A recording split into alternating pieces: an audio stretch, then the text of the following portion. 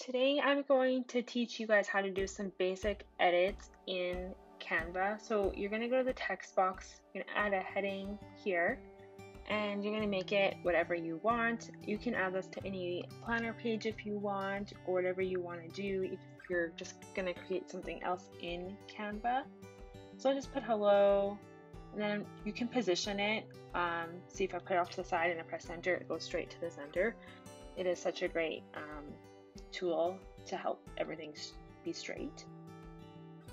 All right, so now I'm going to go into elements here. I'm going to select a shape. I'm going to choose the square thing. You can make it into a rectangle or a square, and you can just make it as big or as small as you want. You can go into the colors.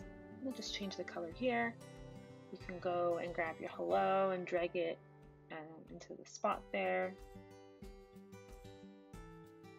Just some basic Canva element. Then I'm going to go into frames here, and this is the frames where you can just add photos in. So I'm going to go into my uploads, and I am going to choose just this first image here. Just click and drag in top. Makes it so simple and easy. Thank you for sticking around for this, and I hope you join me for more.